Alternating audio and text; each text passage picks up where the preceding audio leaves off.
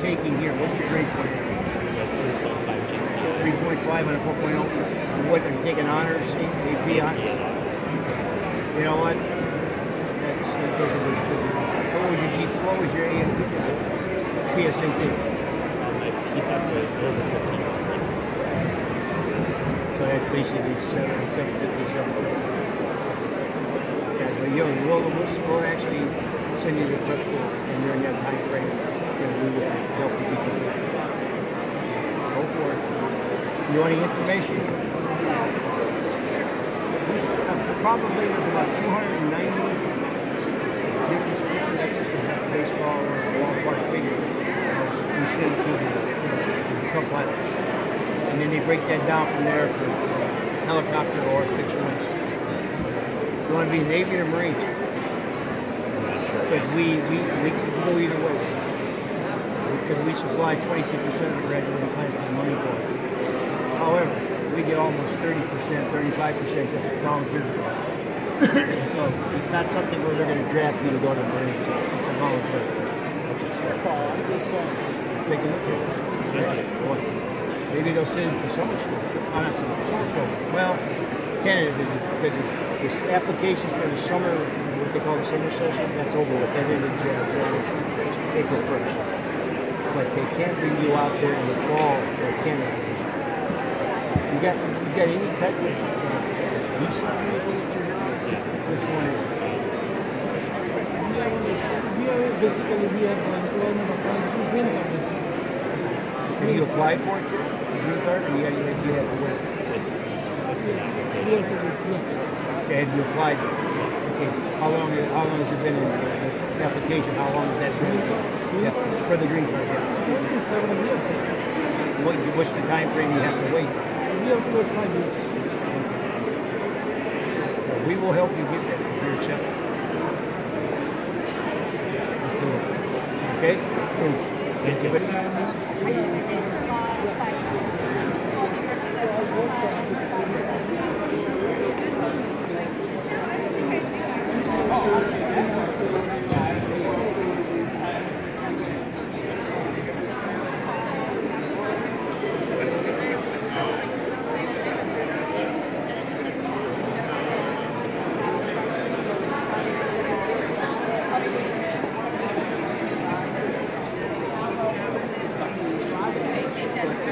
Well, no, you're next year.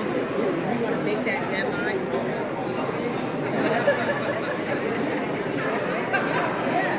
Yeah, that is true. So yeah, November 1st, get your application in, and who knows what may.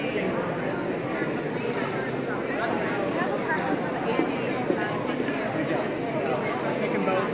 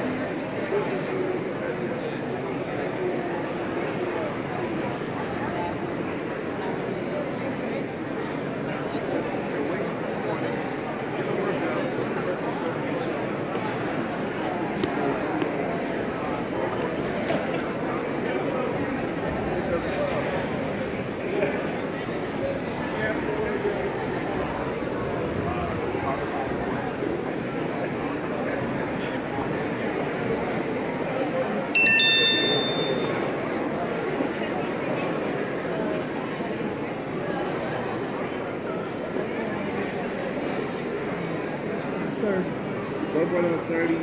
I don't have the exact amount, but it gets you quite a bit.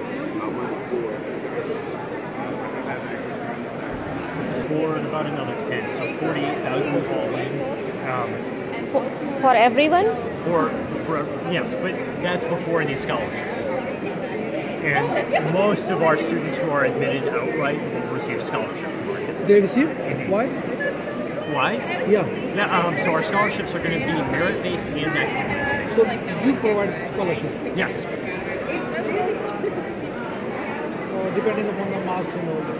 Yep, exactly. And then involvement outside the classroom too. So students who have a lot of service work, students who have been leaders in the classroom, outside the classroom, those are good pieces too. So these are undergraduate. Yes. Yep. And this piece opens into this poster, and we have all of our majors broken up here too. So please feel free to take one of those. It's in Milwaukee? Yes. Yeah, we're right downtown Milwaukee. Oh, great. So typically one has to shell out $50,000 per year. Generally, so the average cost of attendance usually falls between about $20,000 and $30,000 with scholarships. Because you provide scholarship to literally everyone. Right. And what would be the criteria for scholarship? Yeah. Sub. Excuse me, sub. It's going to be largely merit-based. So we're just talking about scholarships now. So scholarships are going to be largely merit-based. So not just GPA and your grades, but also what kind of classes you take. So if you have accelerated coursework, that's a good thing. So AP, honors, dual enrollment, stuff like that, we'll notice that. And then if you've done some volunteer work throughout school, make sure you tell us that. And then if you're a leader in anything at all, not just sports, but orchestra, any sorts of clubs, the summer jobs, tell us those pieces. So all of that will go into our That will be scholarship. taken into consideration. Yes. But it is not income-dependent scholarship. No. All of that, we leave all that to the financial aid office. So on the admission side, on the academic side, yeah, it's all going to be based on your experience. If the parents are making money, they can still get this. Certainly, yes. So does it every university offer this kind of scholarship, or you guys offer it differently? Yeah, it varies quite a bit from university to university. So we're one of the Jesuit universities. Most Jesuit colleges will do things similar to us, but then yeah, all sorts of institutions are quite different.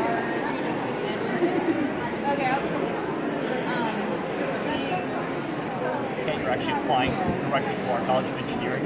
You're admitted right away to that college. So you start your engineering classes freshman year. So that gives you time to make sure not just that engineering is a good fit for you, but that you want to study electrical engineering.